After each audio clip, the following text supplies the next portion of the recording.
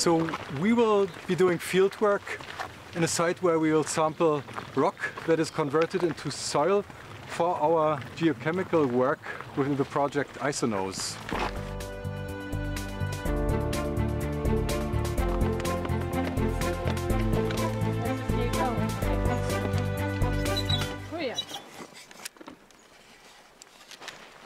What we see here at this location is a site where rock is converted into soil. And what this means is that water flows through the fractures and transforms the primary minerals into secondary minerals. And then plants come and put their roots in here and consume the mineral nutrients released. And this process is called weathering. It's the conversion of rock into soil. And that's a massive geochemical transformation. An enormous geochemical flux where many elements in big masses are cycled through the Earth's surface. Even though it's not like in these big fractures, it's already like...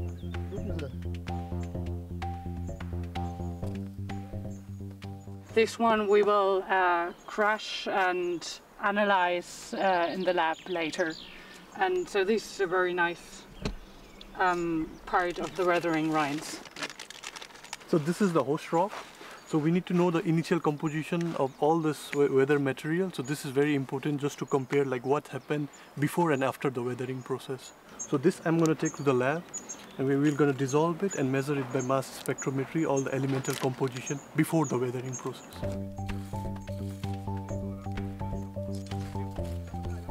Marie, Rosesh and Josie are carefully taking geological samples. They sample the original rock and the products of weathering, the soil and sediment.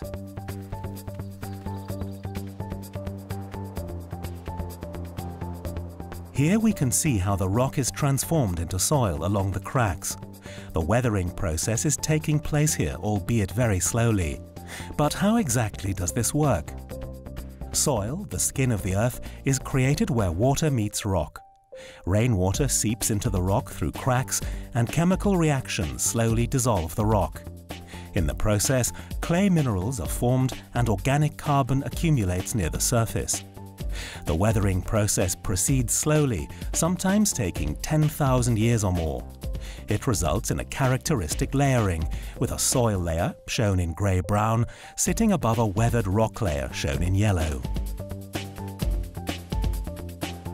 This is the great transformation that's constantly taking place at the Earth's surface.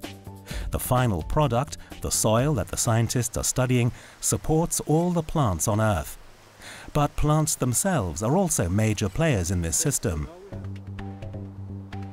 In this rocky landscape, the trees grow directly on rock, which barely has any soil at all.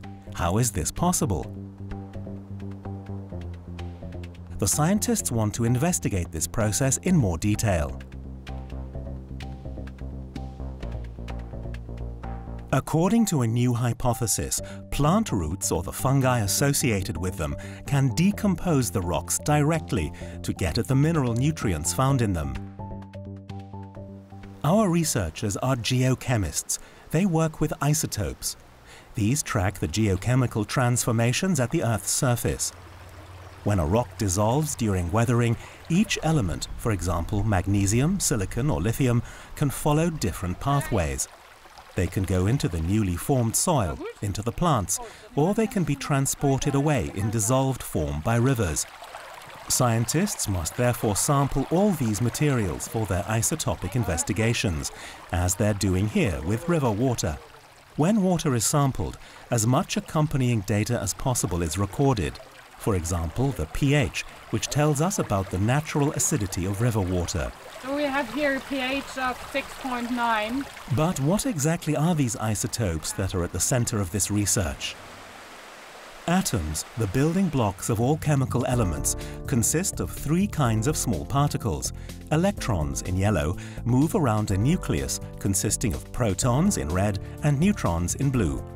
But the nucleus of an atom can have different numbers of neutrons. This particular chemical element can contain 8 or 10 neutrons, meaning there are 2 isotopes of this element.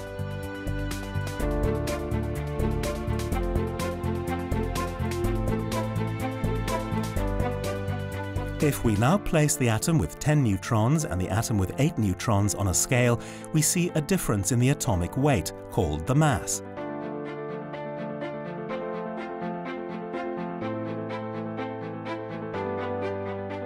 The heavier isotope is shown in black and the lighter isotope in white, but both isotopes are the same chemical element. Our scientists use a new method, metal isotopes. What makes these isotopes so valuable for research is a process called isotope fractionation. What is isotope fractionation? The chemical elements that were dissolved in the water during weathering contain heavier and lighter isotopes. When a chemical reaction or transformation occurs, for example during the precipitation of a solid, the relative amounts of these isotopes change.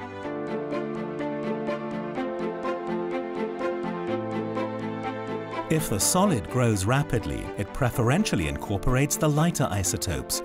This is called the kinetic isotope effect. It's determined by the rate of precipitation of the solid.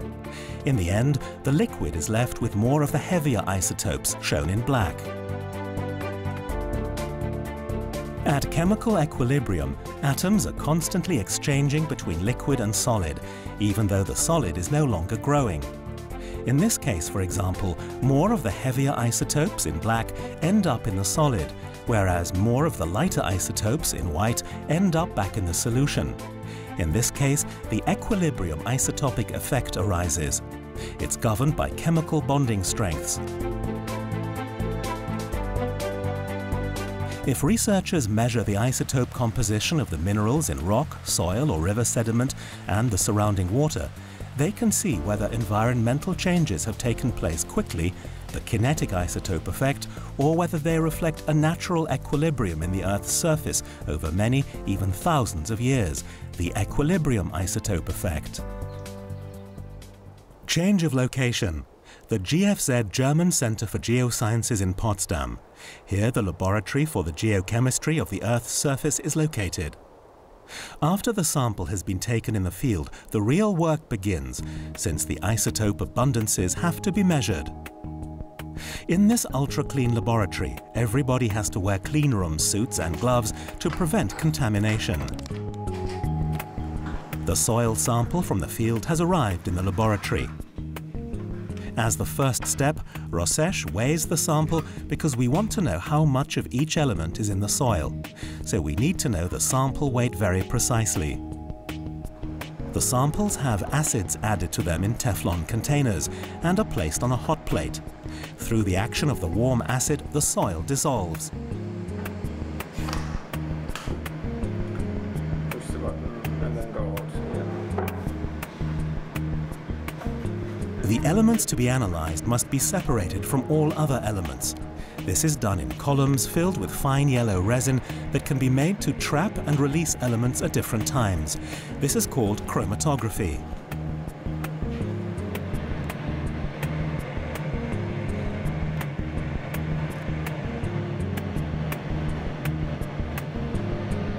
Rosesh pipettes the newly dissolved sample onto the column.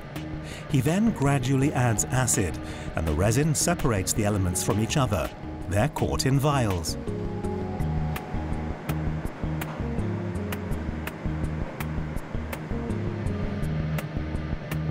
The final purified samples are diluted and are now ready for measurement with a mass spectrometer. Directly adjacent to the chemical laboratory is the measurement room, full of highly sophisticated technology and electronics. At the heart of all this is the mass spectrometer. Rosesh now brings his purified samples from the clean laboratory into the measurement room.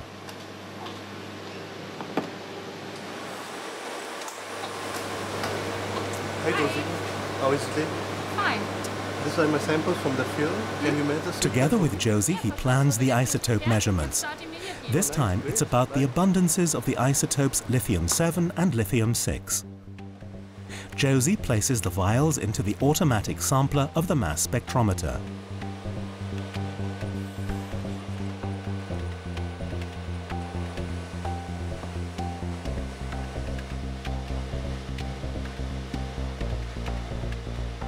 The mass spectrometer consists of an ion optics system an electromagnet and multiple detectors.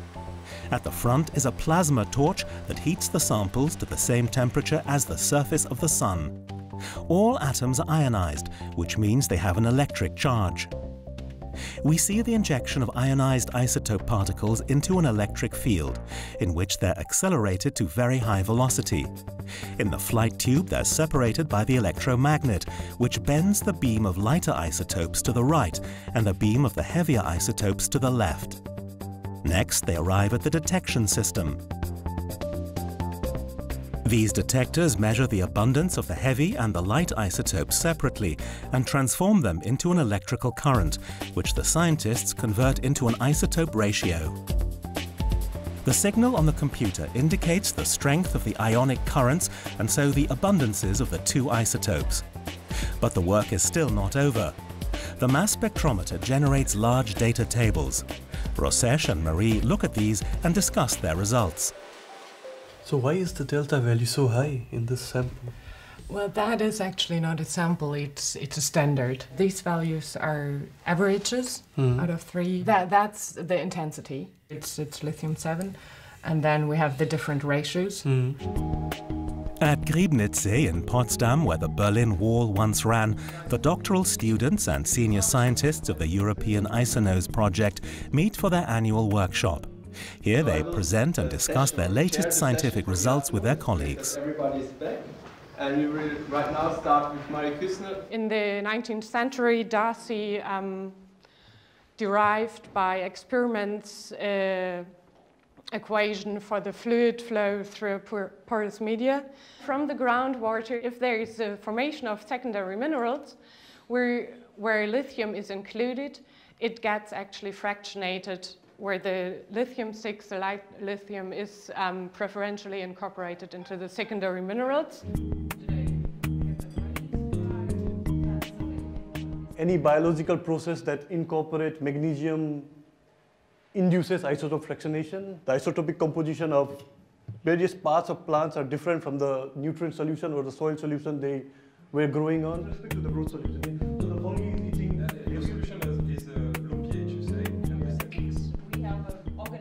The more zinc we produce and the more zinc we use, the more zinc we get released into the environment. The particulates that go into the atmosphere, they'll be enriched in the lighter isotope, respective to the, the product that remains, that it's purified.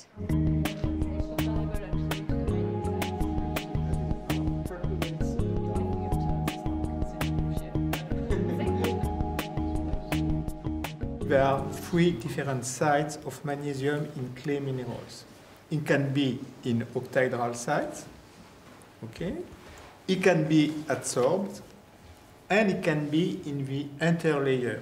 We don't have enough data, so why are we making all these theories? I think we have to be rather cautious of talking of the cell as just a black box in which everything is flowing in and out. Do we know if the magnesium just goes in and stays there forever, or does it come in and out as the bacteria does whatever it does, These models have actually enormous power to help us to guide through interpretations, because you can start to evaluate fluid flow geometries and flow path lengths. That is the aim, and there's actually this for like scenario testing. With the new isotope methods, geochemists are only at the beginning in their basic research. But what can their methods be used for?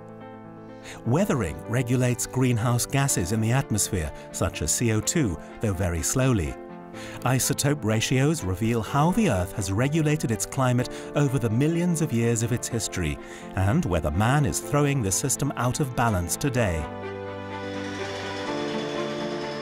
Metal ores are among the most important industrial raw materials. Using metal isotopes, we want to learn how valuable metals, such as copper, zinc or lead, have accumulated in the rock in such a way that mining them becomes economic. But today we also want to use these raw materials without damaging the environment.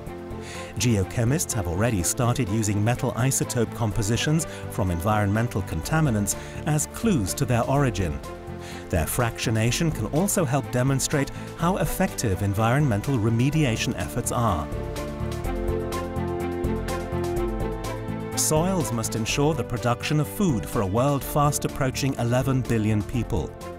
Metal isotope abundances can be used to track the paths of mineral nutrients from soil to plant, and to help develop valuable fertilizers for optimal and economical use.